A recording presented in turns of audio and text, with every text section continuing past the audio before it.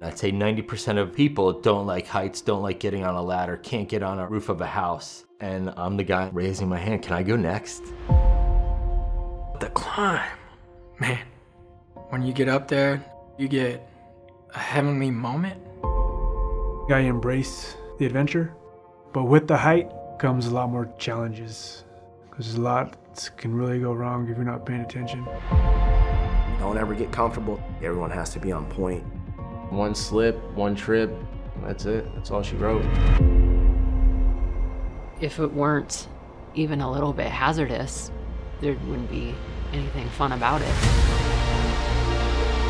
I'm not in an office, in a cubicle, behind a computer screen. There's no way I could do that. I don't want my kids to grow up like me without a dad. I want to be their hero. I want to be the person they look up to and say, that's my dad.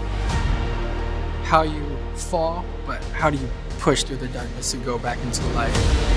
Being a tower climber was a great part of my life. It's brought me up in life, and I believe that you should always reach down and pick someone else up. I think what we have in common is the tower, and we all climb. How far is it going to take me?